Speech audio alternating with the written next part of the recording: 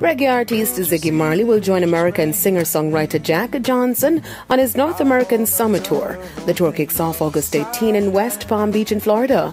Marley is scheduled to join the tour in August and will perform in cities such as Georgia, North Carolina, Tennessee, Texas, and Colorado before making stops at Lake Tahoe Outdoor Arena in Nevada on September 4. Ziggy Marley and Jack Johnson joined forces on Marley's track Cry Cry Cry, which also boasts Hawaiian singer Paula Fuega. The track is featured on Marley's Family Time album, which won a Grammy for Best Musical Album for Children at the 52nd Grammy Awards.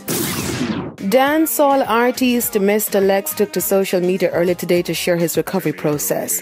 In the caption, he stated that every 12 hours is a different set of needles and medication, while adding that the pain he's feeling is unimaginable. The DJ also appealed to smokers, saying, quote, "Just gonna leave this here for my friends who smoke. Not telling y'all what to do, but I definitely wouldn't want y'all to go through this." End quote.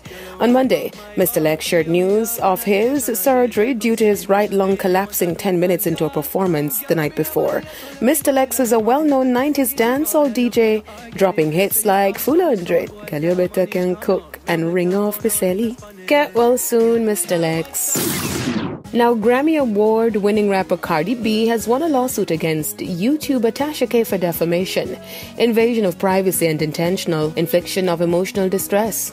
Now, according to the lawsuit filed in Georgia's Northern District in 2019, Cardi B sued the YouTuber for posting malicious rumors and degrading and harassing claims in her videos.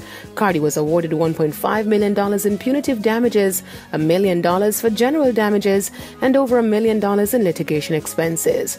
She was also awarded $250,000 in medical expenses, which was later reduced to $25,000. I'm Deidre Ann Gordon reporting for E! Prime.